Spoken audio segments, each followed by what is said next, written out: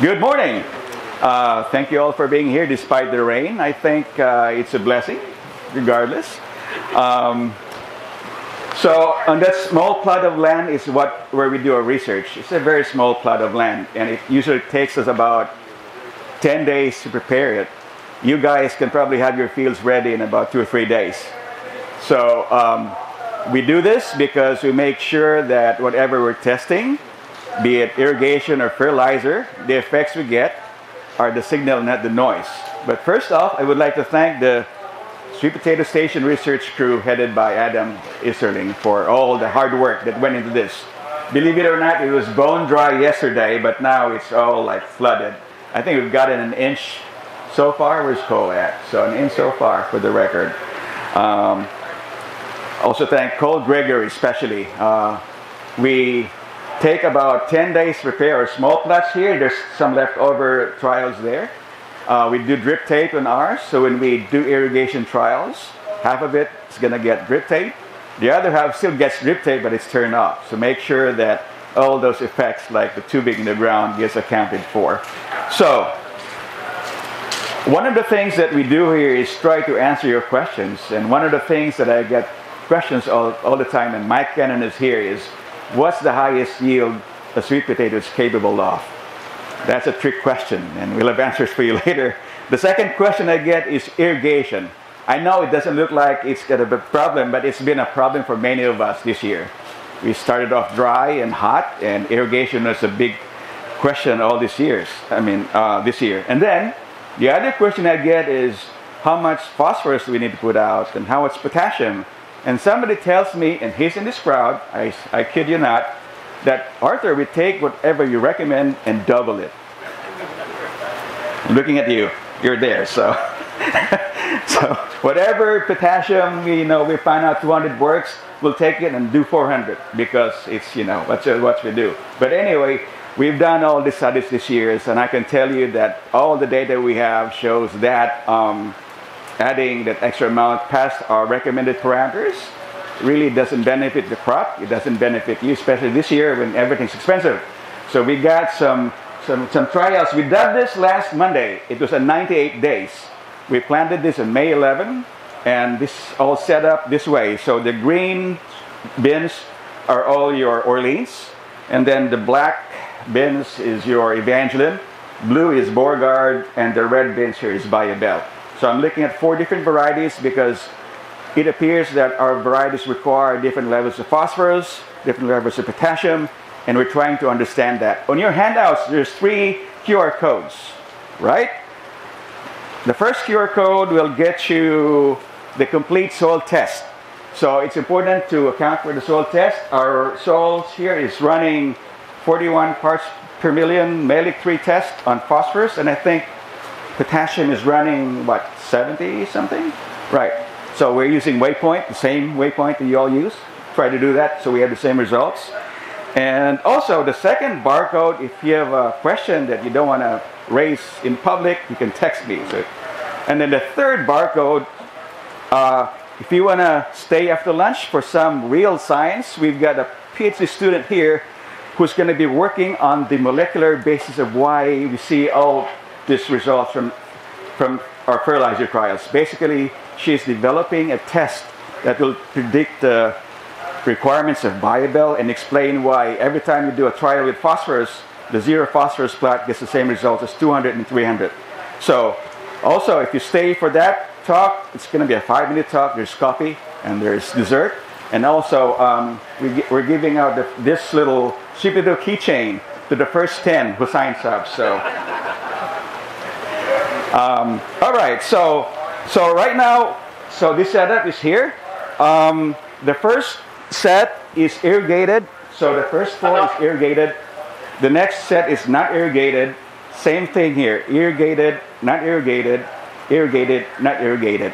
This set of plants got 0 potassium. So we used our base program is 45 pounds of N.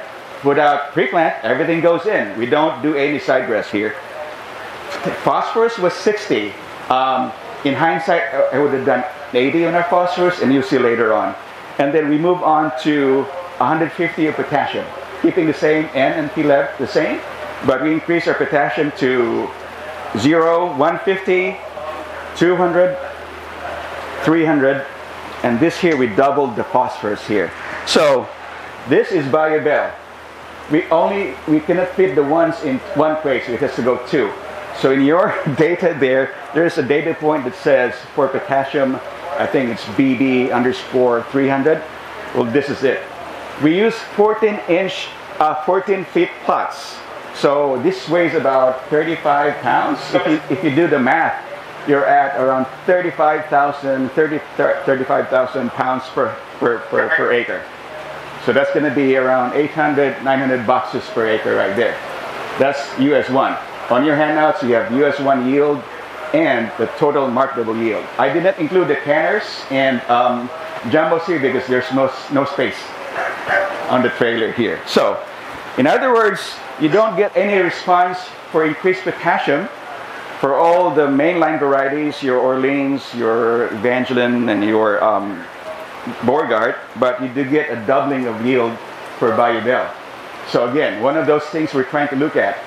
We see the opportunity to optimize fertilizer based on variety and based on the soil test. If it is running higher phosphorus next year or lower potassium, we can adjust it. But it looks like that's going to be the most responsive variety so far. Then looking at doubling the phosphorus here, again, no response. Looking at BioBell, looking at Orleans, these are pretty. These are pretty Evangelines, my favorite variety of all time in terms of flavor. Anyway, that's Orleans, but then again, you see a doubling of BioBell.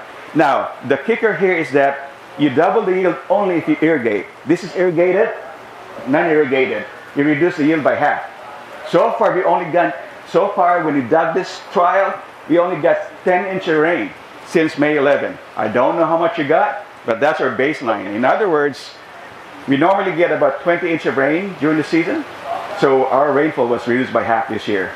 And as you can see, running across the varieties here, even if you raise your potassium by 300, if you don't irrigate it this year, your yield's going to be here, reduced by half. So the mean difference between irrigated and non-irrigated is about 50 to 60% right there, looking at your graph. So if you notice, if you look at your graphs, you can see that there's first one basically shows our controls, but that's irrigated, non-irrigated. And you have BioBell, Orleans, Beauregard, and Evangeline there. And you can see the triangle in the middle of the box is the mean average. And if you see the difference between irrigated and non-irrigated, it's almost 50%. Some can be, and again, it depends on the variety. It also appears that Orleans is better at these droughty conditions than Beauregard. So in a dry year, it looks like Orleans will do better than Beauregard. We're running a trial in the greenhouse right now. It's running about a month. And in the greenhouse, if there's no water, there's no water, but Orleans still they're not surviving, but the slips are still standing up. So one of the things we think is going on here is that Orleans got a thicker stem than Beauregard. So we have BioBell and Evangeline there. They're all dead, the non-watered plants. But Orleans still up, but not thriving, but still up. So let me see, we've gone here, we've gone through the irrigation. So expect 50% loss or maybe around that part if you only got a pinch of rain so far. The next question I get is, do we need to irrigate at planting? My answer typically is if there's forecast of half an inch of rain within 24 hours, then we do not need to irrigate. But if there's not forecast of half an inch of rain within 24 hours of planting, then we need to arrange for water in that range. So my ideal rainfall is half an inch of rain on a Friday afternoon after plant. Right? That's 5 o'clock when you all leave the station. The next question I get is, how often do you irrigate after planting? Well, again, if the forecast is an inch of rain, that's after planting, an inch of rain on a Friday afternoon, then we're good for the week. Otherwise, we need to arrange for an inch of rain. So if you count the number of inches throughout the growing season, it's 20 to 24 weeks for the growing season, and that's typically what we get. So far we've only been gotten half of it. Now the next set of crates here, these were harvested these were planted a week earlier, so these are 90 days.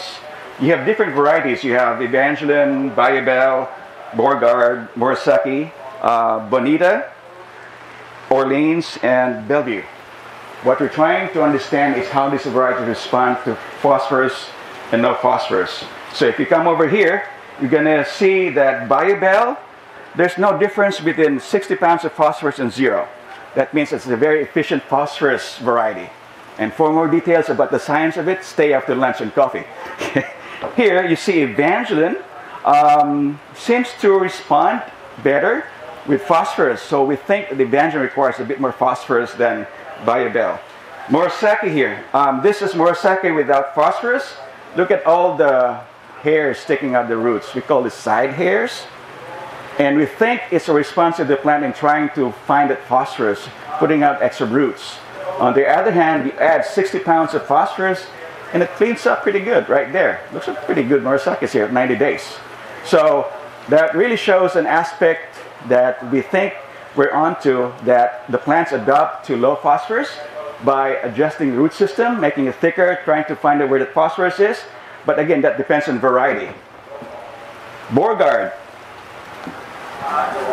Guess which one is this? Plus P or minus P? This is minus phosphorus. It's just right in the stake. Well, that's Beauregard without phosphorus, and that's Beauregard without phosphorus. Oh, with phosphorus, I'm sorry.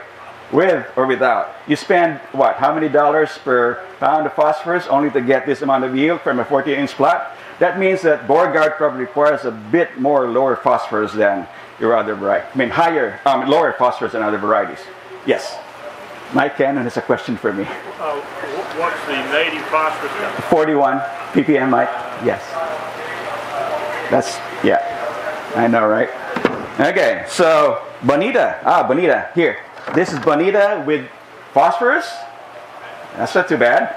90 days. Bonita without phosphorus. And we've always suspected that Bonita is sensitive to salts, so we think we need to back up on the inputs for Bonita. Right here. Bellevue. Here's Bellevue. Bellevue with phosphorus, nice shape. Light skin though, but it's nice shape, 90 days. And that's Bellevue without phosphorus. So, yield's about the same, but we think they're shorter and more rounder than the one that's, so that's why part of our research is trying to understand how phosphorus affects the shape of the root. When it's trying to adjust the root system in response to low phosphorus, we think it's also impacting the shape. Orleans back here with phosphorus without. This is Orleans with phosphorus. Look at the shape. 90 days, not bad. This one's about, Matt's probably about, what, 25 pounds? So it's about,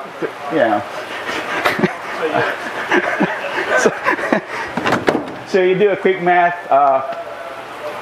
12-foot plots, probably about 27,000 pounds per acre. But we were in 14-inch spacing here. So our rows are 40-inch, in row is 14. So we had to space it out because we expected to dig around this time. So it helps with the sizing a bit. Even though you think there are fewer plants per acre, but then the yield is about the same. And we've done all the spacing trials all these years. It doesn't matter if you go 10 or 14, the yield's going to end up the same if you dig it early or a certain date. 60 pounds. 60 on the, yes, the phosphorus. That's our base. Looking back, I would have done 80, Mike. So, looking back at your graphs here, you see that even though we added no phosphorus or no potassium, they're all bunched up in the boxes there. So that tells you that really, depending on the soil and the variety, there's really no need to add that extra 100 pounds of phosphorus or extra 100 pounds of potassium. And again, the other kicker here is that, is it going to be a normal rainy year or a drought year? Because the response is going to be dramatically different. So, I mean, if you go across the crates here, you can see the yields drop off. Irrigated, non-irrigated, irrigated, non-irrigated. So the other thing that interacts with your extra 100 pounds is it going to be irrigated or not? Because if it's not irrigated, you're going to end up with half the yield.